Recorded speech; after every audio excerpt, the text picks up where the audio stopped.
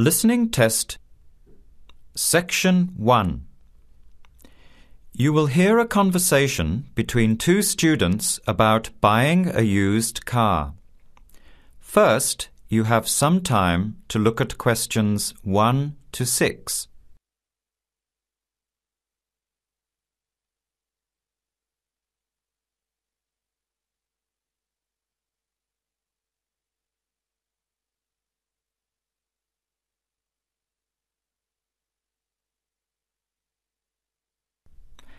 Now, let's begin. Answer the questions as you listen. You will not hear the recording a second time. Listen carefully to the conversation and answer questions 1 to 6.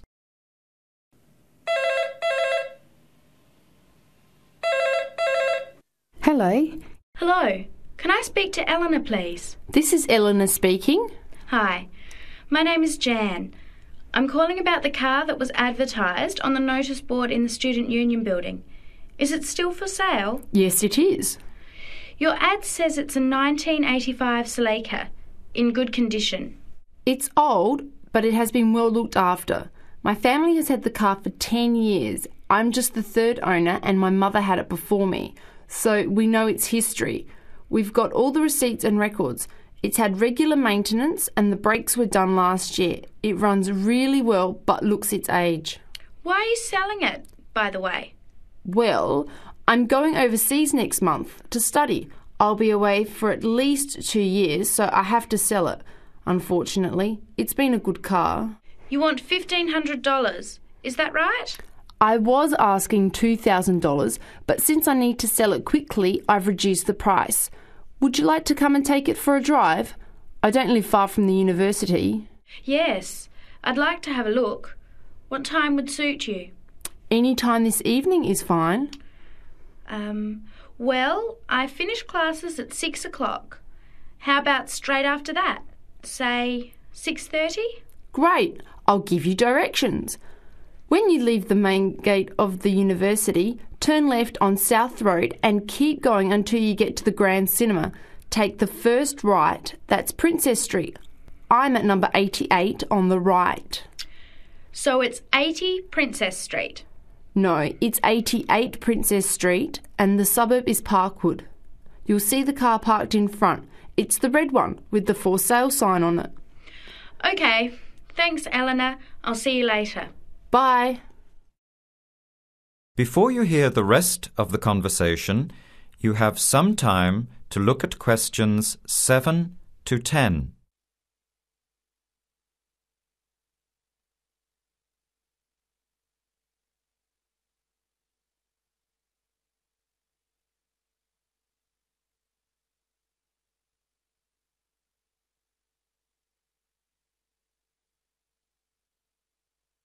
Later that day, at the university, Jan meets up with her friend Sam and tells him about the car.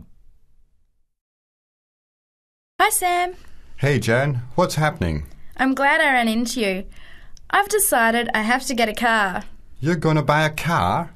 Do you really need one? I'd probably still be driving except that my car broke down last year. Instead of getting another one, I just moved closer to the university and went back to riding a bike. Better for the environment, better for my health, and I save a lot of money. Did it really cost that much? Well, when you think of registration, insurance, rising petrol costs, parking plus maintenance and repairs, it adds up. I know it's going to be expensive, but I really need my own transportation. It takes half an hour by bus each way to university as it is. But now I'm working at night in the city. There's no way I want to hang around waiting for a bus late at night, then walk 3 blocks home alone. Hey, I think you've got a point there. So what kind of car are you looking at? It's an 85 Celica, same kind as I used to have. The owner's asking $1,500. That's pretty old. How many kilometres has it done? You know, I forgot to ask. I'll have to check tonight when I go to see it. Would you be able to come with me to have a look at about 6:30? Sure, I'll come, but I don't know a lot about cars. I do know one thing, though. I wouldn't buy an old car without having a mechanic look at it first. That's a good idea. But won't it cost a lot? Not really. You can get a check done through the Automobile Association for $80, and it comes with a report on the condition of the car. It can save you a lot of money in the long run. I'll keep that in mind. So we have to get to Parkwood at 6:30. Do you want to take the bus? It goes straight down South Road every 15 minutes. Or maybe we could walk. I don't think it's that far. Actually, I could borrow my roommate's motorbike for an hour or so.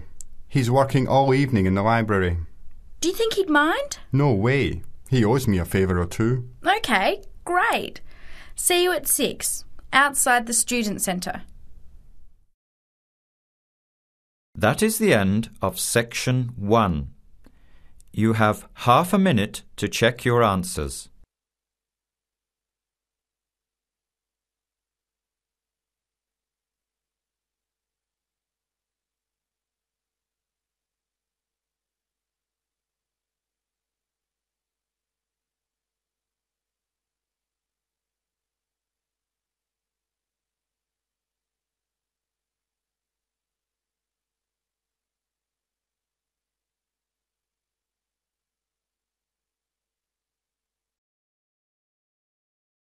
Now, turn to Section 2.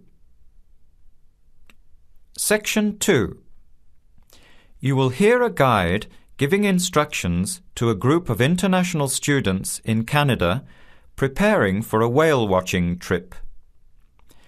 Before you hear the talk, you have some time to look at questions 11 to 16.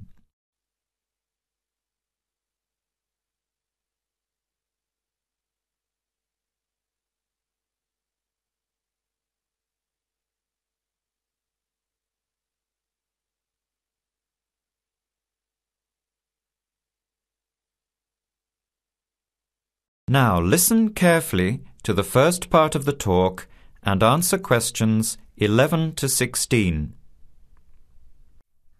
Hello, everyone. Glad to see so many happy faces on this wild and windy day.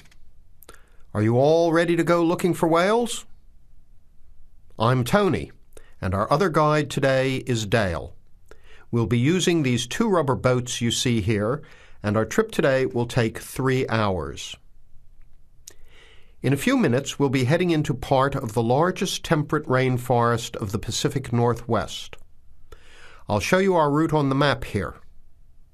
This is where we are now. We'll be leaving the sheltered bay and heading out across the mouth of the bay toward the open water. As you know, last night there were strong winds in the area, so we can't go out into the ocean as we had planned. Near the mouth, the water will be quite rough. That's where we are most likely to spot orcas, or killer whales as they are also called. After crossing the mouth of the bay, we'll enter the calmer, shallower waters. This is where you look for gray whales. Then we will continue up this narrow inlet close to the shore. You will have a great view of giant fir and cedar trees that have never been logged. Here is the place to watch for wildlife. You are likely to see bears along the shore and eagles in the sky overhead. Right at the back of the inlet here are the hot springs where we will be stopping for an hour. You can have a soothing soak in bubbling hot water before the return trip. I'll tell you a little bit about the whales now, because with the noise of the wind and the engine, you won't be able to hear much out there. As we head out in the boat, we will probably see dolphins first. They are a gray color and quite small, 1 to 2 meters long. They will swim right beside the boat, racing along and sometimes jumping out of the water just ahead of us. They swim very fast, and they are playful and curious. They're really fun to watch. The next ones we'll see are orcas, or killer whales, which are actually members of the dolphin family. They are 7 to 8 meters long, very fast, and they have sharp teeth. Some stay in these waters all year round. We identify them by the distinctive black and white color. They feed mainly on salmon in these waters, but the orca diet can include seabirds, seals, dolphins, and other mammals. They can be fierce hunters, and this is why they are called killer whales. We should start watching for them as soon as we get out toward open water. We're likely to spot the orcas from a considerable distance. Watch for the black and white marking and mist spouting from the blowholes on top of their heads. Just outside the inlet is where we will probably see gray whales. The grays are migratory. They pass through here twice a year, moving from far in the north where they feed to the warm southern waters where they breed. You are very lucky today because several have been reported in the area. Unlike the orcas, grays are solitary, except when you see a mother with a calf. The gray whales are much longer and heavier than the orcas, 14 meters long, and weighing up to 30 tons. The gray whales are filter feeders, gathering tiny ghost shrimp from the sand at the bottom. We recognize grays from their tail fins because each one is different. Once we find the whales, we'll come up as close as we can safely. We are allowed to approach the whales no closer than 50 meters, but that feels pretty close when you are in the presence of animals this big. You'll see mist coming out of the blowholes when they breathe out, and you'll hear a loud hiss. If we are downwind, we might even be able to smell them, a strong, fishy smell. Before the talk continues, you have some time to look at questions 17 to 20.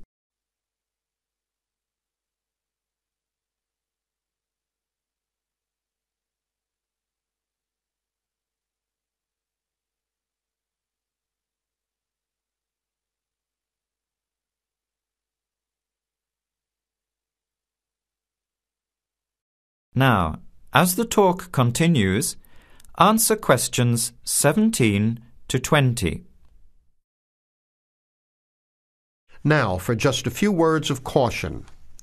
It will be quite bouncy out there, especially in the front of the boat. If you want a smoother ride, stay in the middle of the boat, close to the engine. Hold on to the ropes and keep an eye on any big waves. Be alert so you don't get thrown out of the boat. In case of an emergency, you are all wearing survival suits. They'll keep you warm and dry in or out of the water. They are bright orange for visibility. The water temperature is around 8 degrees. Without these suits, you would only last a few minutes in this cold water. With these suits, your survival time is increased dramatically. They will keep you upright in the water even if you can't swim. But we don't expect anybody to end up in the water, so don't worry. Now, are there any questions? I'm afraid of getting seasick. Right. I was just coming to that. If you think you might get seasick, take one of these patches and put it on your arm at the wrist, like this. It works on pressure points of the body and will relieve seasickness without the drowsiness you can get from pills. Are there any other questions? All right then, let's start loading up the boats.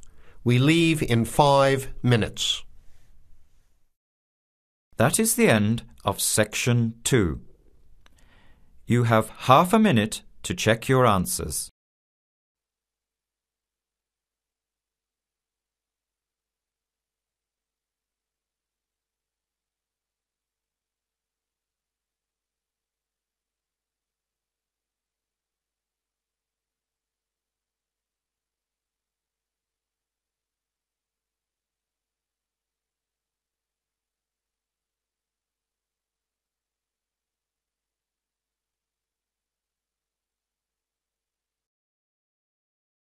Now turn to Section 3. Section 3. You will hear a student, Penny, talking to two friends, Ray and Louise, about a television competition Ray has entered called Travel Documentary. Before you hear the conversation, you have some time to look at questions 21 to 26.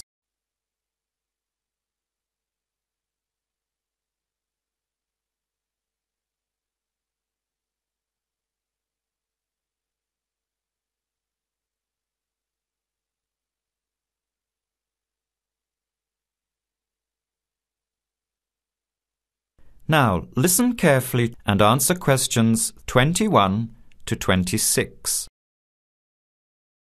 Hi, haven't seen you two in ages. What have you been up to? Hi, Penny. Ray is really excited. He's just been shortlisted for Travel Documentary. He could be off travelling around the world for 3 months. Travel documentary? What's that? You've never heard of it? Don't you watch TV? Well, actually, no, hardly ever. Especially since I've started working on my thesis. I don't have time to breathe, let alone watch TV. So what's this all about, Ray? Well, actually, it's a competition run by public TV. It involves my two great loves, travel and filmmaking. Is it that program where people are sent around the world making documentary videos? I have heard of it. Fantastic! So you've been chosen? Not yet. I'm one of 34 selected for an interview next week, so I've made it through the first cut. Yeah, there were over 200 applicants from around the country. Pretty amazing, hey? Well, I've been lucky so far. What's the next stage? 13 are chosen from the interview to do a 4-week training course in documentary filmmaking. Then, the 8 finalists get sent off with a video camera to travel around the world. Sounds incredible. What's the catch? The catch is that every 2 weeks you have to send in a 10-minute video from a different part of the world. It's broadcast on TV along with the work of 3 of the other competitors and judged by a panel of experts and the TV audience. So you're under a lot of pressure. Wow, I guess so. You mean you're on television every 2 weeks? Yep, that's right. But first I have to be selected. Do you have to have any filmmaking experience to apply? Some background in photography or video making helps, but you're not supposed to be an expert. In fact, you can't apply if you've already worked in filmmaking. We all get the same 4-week course, so we start with the same skills. Can you go anywhere in the world you want? Each competitor makes up his or her own travel plans and has to get them approved.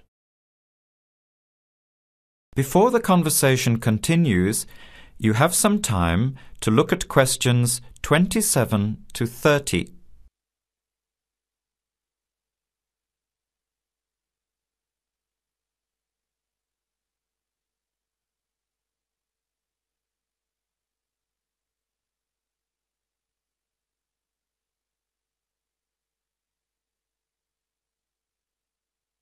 Now, as the conversation continues, answer questions 27 to 30. Have you talked with anyone else who has done it? As a matter of fact, just last week, I met Sarah Price, a girl from here who did it last year. What did she have to say about it? She said it was the most amazing experience of her life, but it was really tough at times. I think you'd have to be really brave to take off like that alone with so much responsibility. It's not like going on a holiday, is it? No. 2 weeks in a country, often where you can't speak the language, to find a story, film it, organise all the editing. Then you're off to a completely different part of the world to start all over again. Pretty exhausting, but exciting too. What a way to see the world. What about Sarah Price? Did she have any bad experiences? She said the worst part was when she got some mysterious fever in Mongolia and thought she might have to be sent home. Fortunately, it got better, but she said it was scary to feel really ill when you're alone so far away. So what made you want to apply?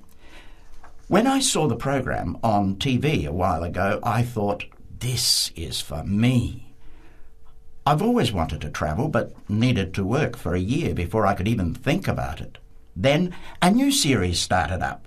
I thought, now's my chance. Don't you think you'll be lonely? I don't think I'll have time to be homesick. I'm more worried about having too much to do and not enough time to get things organised.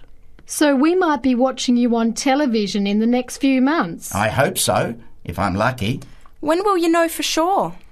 They choose the final 8 in March. A month later, you're on your way. So do you have to pay anything? Nothing. It's all paid for. Course, camera, flights, accommodation and in-country travel. The budget is pretty tight, though. No extras. I sure hope you get it.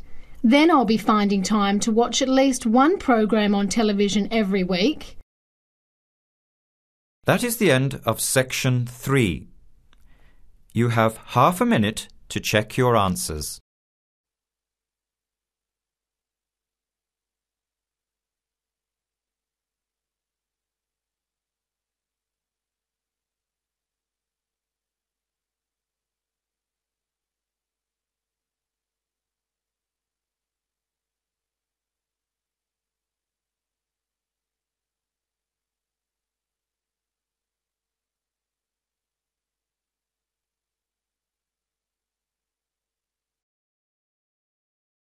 Now turn to section 4. Section 4. You will hear a talk given by Kate Tomerlin on the history of technology. First, you have some time to look at questions 31 to 33.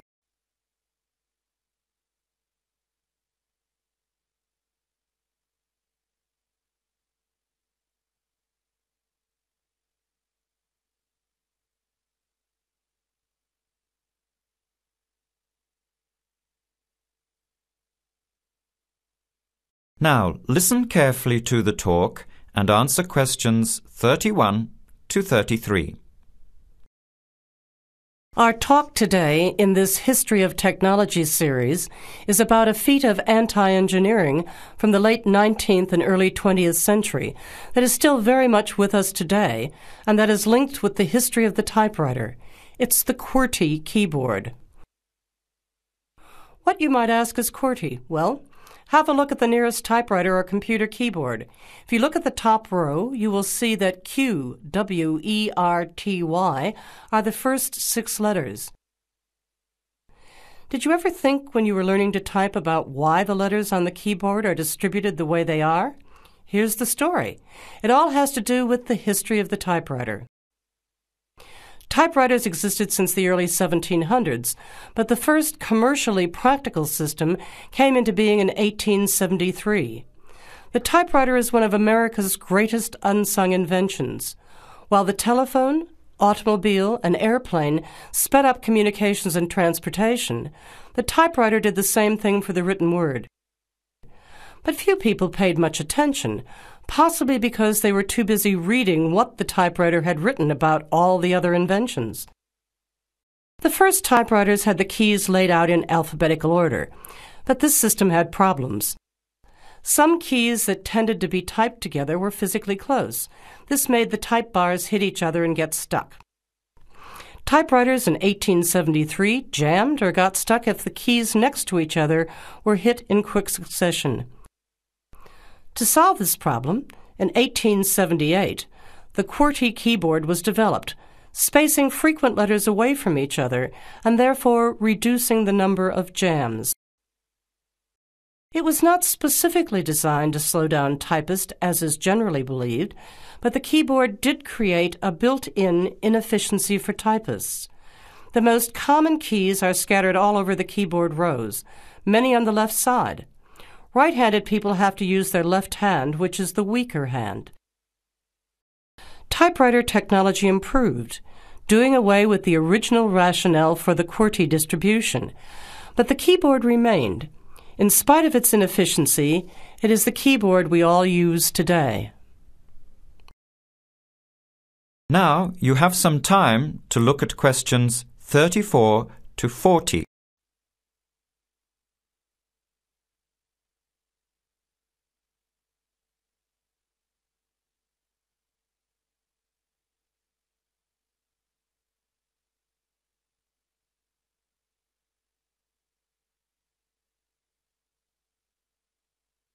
Now listen and answer questions 34 to 40. Already back in 1932, there was a solution to the problem. Efficiency expert August Dvorak came up with a new keyboard layout. His home row consisted of A, O, E, U, I, D, H, T, N, S, which includes all of the vowels as well as the most commonly used letters. On this keyboard, over 3,000 words can be typed using only the home row.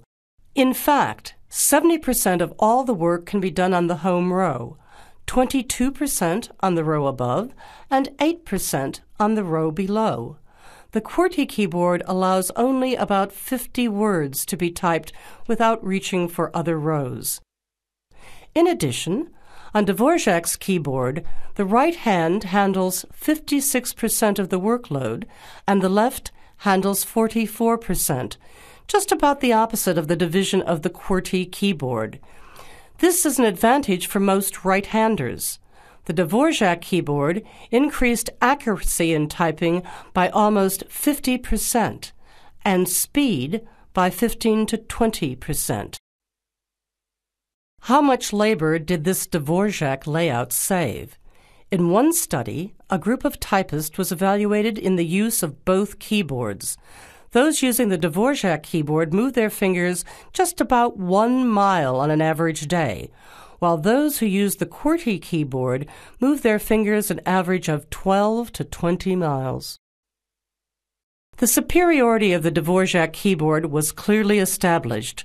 However, it has never been adopted as the keyboard of choice. Why? First of all, bad luck and bad timing on the part of the Dvorak team. First, there was the Depression. Not a good time for introducing change. But the main factor that worked against the Dvorak system was habit. People were used to the QWERTY keyboard. Computers today could easily switch the arrangement of letters to the Dvorak layout, but it seemed that because of habit, the QWERTY layout remains dominant. People felt comfortable with the keyboard they learned on, so it was the established patterns of hundreds of millions of typists, manufacturers, typing teachers, and typewriter salespeople that have crushed all moves toward keyboard efficiency for over 70 years. It looks like QWERTY keyboard may be with us for a long time yet. That is the end of section 4. You now have half a minute to check your answers.